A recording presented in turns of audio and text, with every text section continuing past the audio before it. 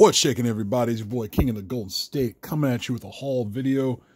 Pretty much gathered up a bunch of books. I've been waiting to hold on to do this video. And looking excited to show these off to you. Plus, in this video, I do have a Grail book that I've been working really hard to get. Shout out to all my subscribers, also those on YouTube and Instagram. And yeah. If you guys like what you see, be sure to like, comment, and subscribe. So without further ado, let's get this started.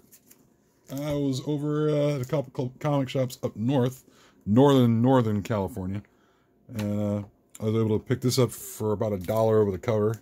And this is Return of Wolverine. This is the variant cover by Adam Kubert. Love that cover, man. That is sick. I love that cover. It's also badass. I mean, there's also the Adi Granov cover. I have it. I'm not sure where I put it. But yeah, please believe me. But yeah, I just like this cover because it's kind of cool, you know, with the whole heat, the heat Adamantium claws, you know, which is kind of cool where it's all like so heated up in the dark. All of a sudden there you see him, and it's probably the last thing you see if you're trying to hunt Wolverine. So got that, and I'm still pretty stoked about that. Pretty excited.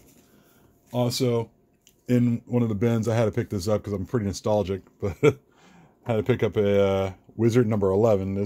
I got this for $1, you know, because it was like, you know, it's whatever. I can't keep this thing on the stand, but it's a real, keep in mind, I mean, you know, it's a Wizard cover with an original McFarlane cover, and it's a really cool looking cover, you know, he did back in the day. So I was pretty stoked, or pretty excited. I'm gonna use excited. I'm not using stoked. Somebody else uses stoked. That's fine. Got this Adam Hughes regular cover of DC Comics Presents Superman number 1. Yeah, it's Adam Hughes cover, and you know, got that for pretty cheap. And I was, you know, I'm more of a fan of Adam Hughes drawing women. I'm not a big fan of him drawing Superman, but anything with Adam Hughes these days, I'm kind of like picking up, even if it is Superman. So pick that up. Also got this one just because it's Liberty Comics, and a lot of Liberty stuff's pretty cool for the CBLDF. J. Scott Campbell cover he did back in 08.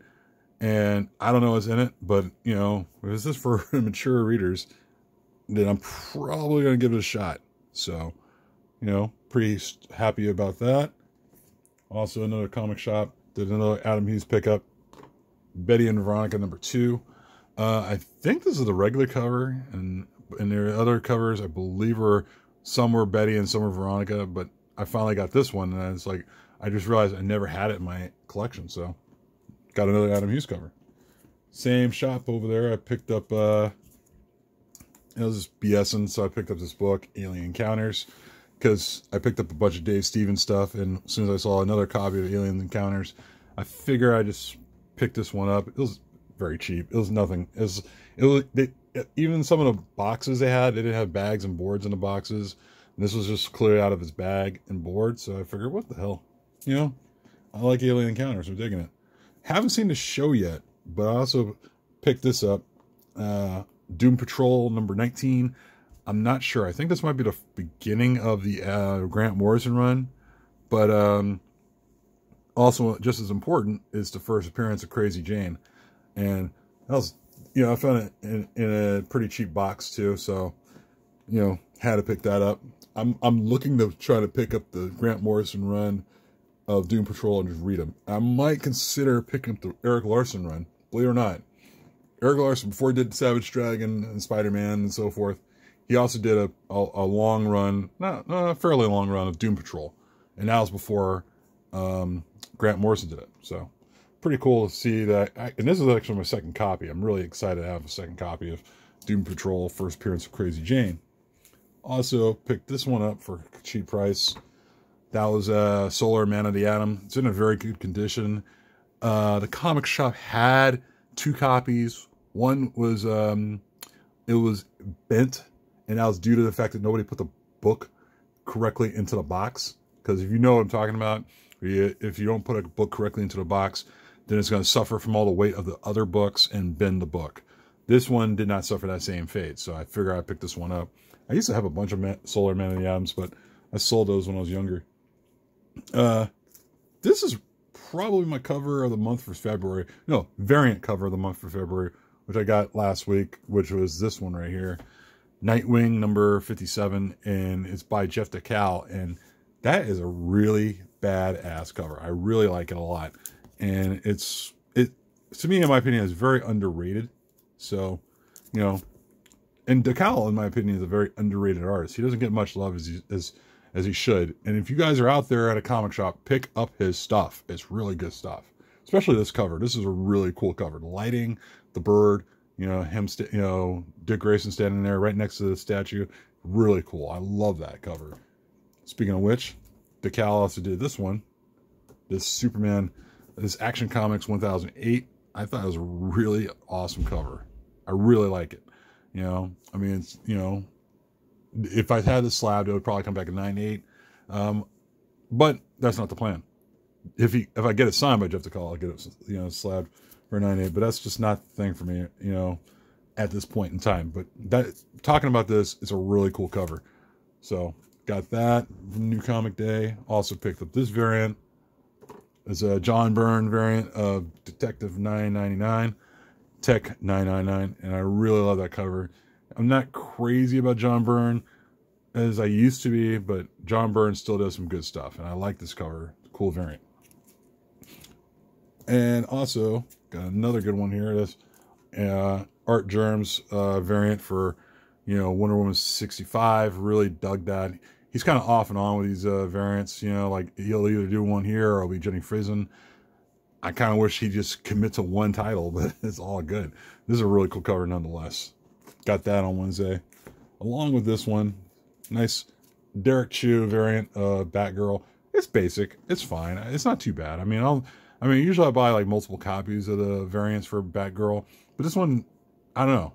It was not crazy good or anything, but it's definitely one that I said, okay, I'll just pick up one copy. I think it's just worth that much. Also got this variant from my LCS, and I'm assuming there are going to be more of these like this in the next couple months, but got Fantastic Four, number 7. That is a Bill Sienkiewicz variant, and I really, really dig that. It's a really cool copy. And yeah, I don't think it's just going to be Mr. Fantastic for the variant. I think there'll be more others. So I'm looking forward to those coming down the line.